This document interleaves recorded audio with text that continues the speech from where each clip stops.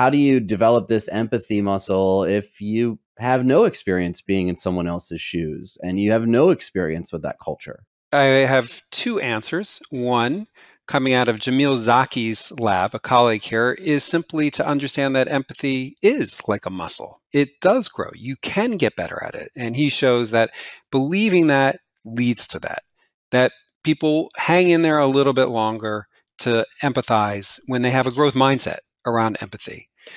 And I do think that one of the overriding virtues in that came out of a lot of the research I reviewed is just the importance of patience. Hang in there, especially in these difficult, fraught encounters. Often they will go better if you hang in there. Because as you're talking about with a relationship, people use the fact that you're hanging in there as a gauge of your level of commitment. And the more you hang in there, the more it says, I really want to learn and grow and understand. So that's one, is have a growth mindset around empathy. The second answer to how to achieve this empathy is through what's known as emotion-based empathy, or an emotion-based empathic strategy. And this was developed by a colleague of mine, Ronaldo Mendoza, but has been subsequently used in the political context. Basically boils down to first try to understand the person's emotion. What are they feeling? And then think of an analogous time in your life when you felt that emotion too.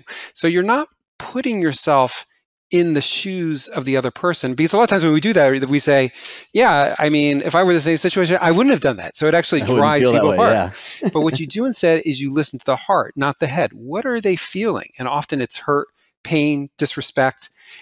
And then you think of a time in your own life where you've been there. And a lot of times it's not very flattering. You learn, you realize that, hey, what I did in similar situations when I was feeling that way was uncomfortably similar. But it can be used as a tool for creating understanding across political lines. David Brookman and Josh Kalla have this great and very hopeful study showing the power of deep canvassing to bridge divides. Long story short, they go into these very conservative districts in Florida, Miami-Dade, and they try to open people up to transphobic rights. It's just a 10-minute conversation that the residents have with a canvasser.